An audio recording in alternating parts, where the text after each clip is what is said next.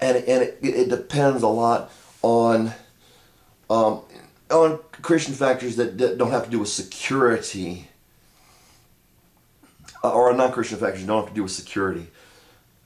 People's actualizations in Christianity means that if they make a video and they don't have to make it over and over again, that they believe they have something to contribute just as they are, not something to put in front of them, some mask or some activity like maybe being a Bible scholar.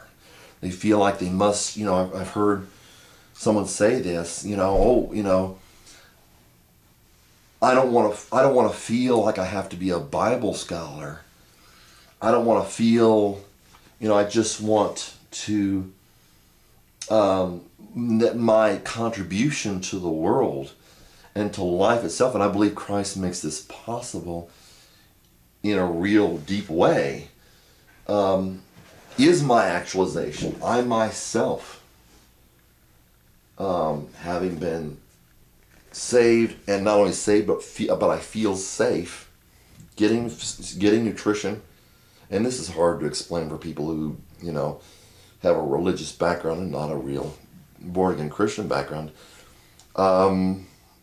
Feeling safe, the nutrition, is for a born-again Christian. You've got nutrition coming in, and the realization that they are safe, that they're belonging in love among people.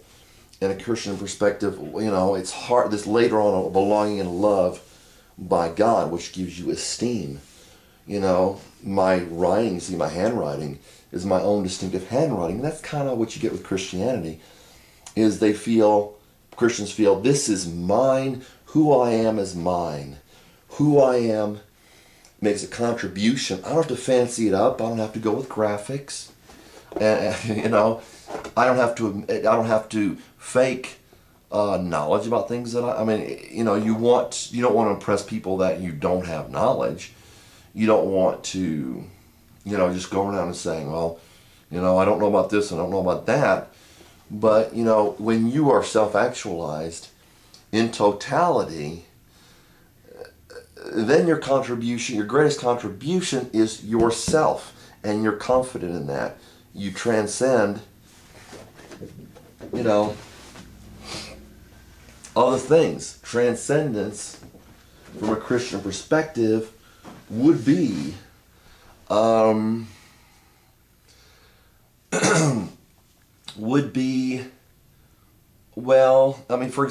my example, some people might be upset that, I'll occasionally throw in a cuss word. I try not to, because sometimes I feel like it kind of belongs in there.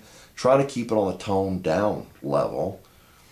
And they'll say, oh, this is all importance. And a Christian with a lot of knowledge will say, well, you may not want to impress somebody that, you just, I don't know, you may not want to just express that all the time and use all type of talk that other people would find socially acceptable, that may be a little bit strong or quite strong for certain people, maybe for children. I don't think a lot of children watch my video. They don't need to know the F word, because then they're going to ask what it means, and they're not ready to deal with that. Also, at the same time, you want to consider other people's feelings and consider not only their sensibilities, but the fact that might strike them as being inappropriately forceful. At the same time, realizing those parameters, or those factors, I should say, maybe not parameters. You also realize that, it's a word. To put it on a simple level, it's a word. And for me, I've started shedding, or have shed, the concept of this is what a Christian is. And that Christianity is in life. It's not separate part of life. And that it is, you know, it does transcend a lot of things. It transcends the taboos and all those stuff, but you yourself transcend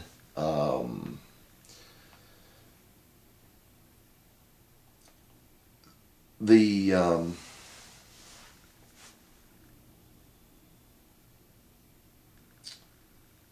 well, you yourself transcend, for example,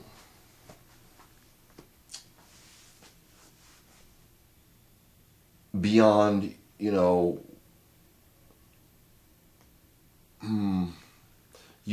beyond what is well, beyond the circumstances, that you start seeing that whether you go through this or whether you go through that, that the circumstances do not change who you are, but you're a part of the whole thing.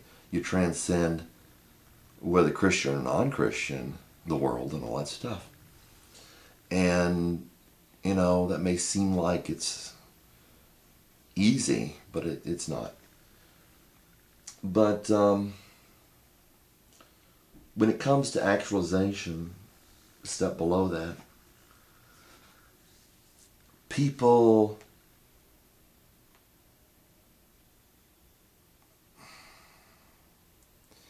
they may be actualizing their talents, but it's important to be actualized psychologically.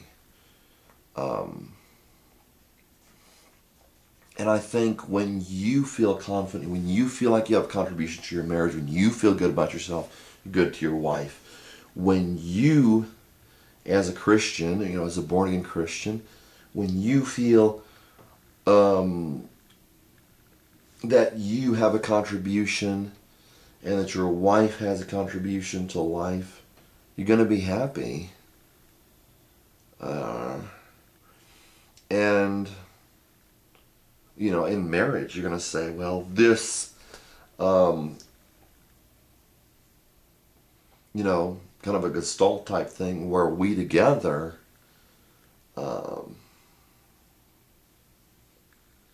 are a team and have a place in the world. Not just act and have an effect, but have a place in the world.